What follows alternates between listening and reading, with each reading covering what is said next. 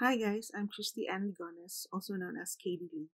I am a Filipino illustrator based here in Dubai. In this short video tutorial and process, I am going to teach you a bit about Adobe Fresco's new feature, which is motion. First, let me just show you the motion icon. Just select this one right here.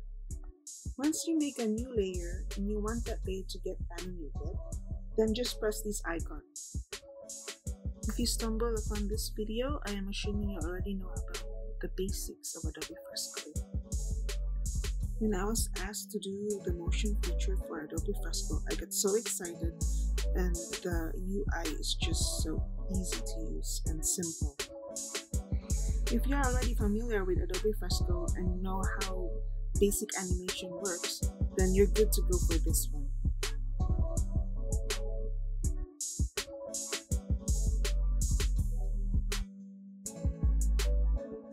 The layer that you have set in motion, you can add multiple frames.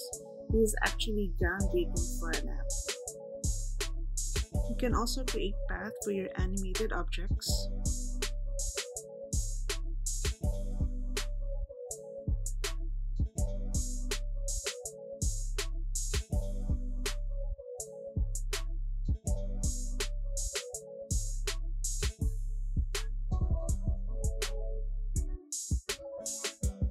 You can also change the settings of your animation, like if you want to show onion skin, or you need to increase the frames per second.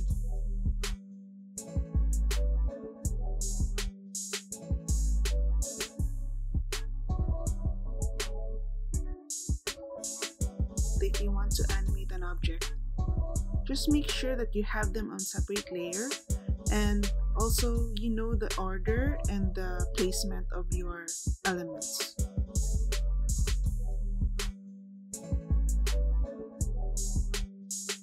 And that's about it.